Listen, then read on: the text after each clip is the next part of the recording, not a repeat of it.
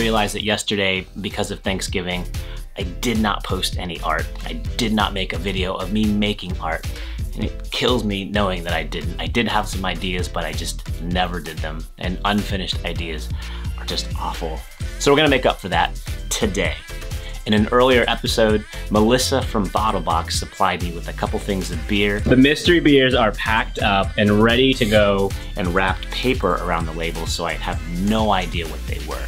And I told the camera, I told you guys that I would eventually pour those into a glass and drink them and then create some sort of art based off of the flavors that came to my head. And so today is that day. I've got them cooling in the fridge. I'm gonna go grab them, and we need some gratuitous slow-mo now.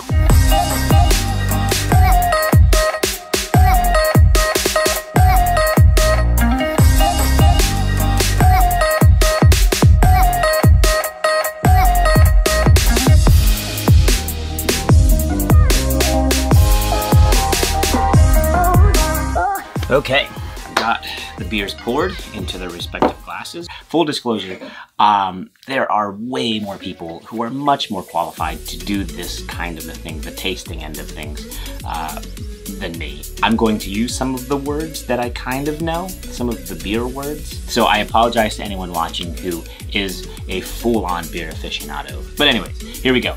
We're going with the darker beer. I smell coffee, maybe some caramel. It's a stout, I'm pretty sure, or a porter. I don't know the difference between a stout and a porter. All right, I'm going for it. Here we go. First sip. It's heavy, so maybe a milk stout, some sort of a. I'm gonna guess stout. I can't see anything on the label. This is hard. Second sip.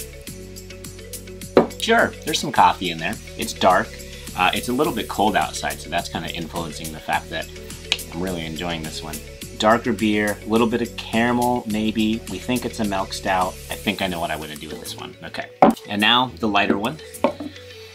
I kind of just want to keep drinking that one. Ooh, it's hoppy. That was a strange sound that came from my body. Ooh, I smell hops. That's the thing, right? Okay, here we go. I've got a hoppy, bright flavor. We're going in again. There's some sort of a fruit, some kind of a fruit in there too. I don't know what kind of fruit. I'm gonna say tropical. Tropical IPA. Ooh. So very bright, extremely floral, dark, coffee, mysterious, bad boy, but girls like that. Am I supposed to draw this? I completely forgot about that. All right, so for this guy, because it's dark and it's super, super inky, I think we're gonna go with some sort of an octopus. Octopus, keep that in mind when we compare it against the label here. And then this guy's super bright, tropical. I mean, I'm thinking summer day. I'm gonna go with a toucan, but the colors on his beak, all kinds of crazy colors. So we're gonna see how that goes. I'll be sipping on these while I draw them.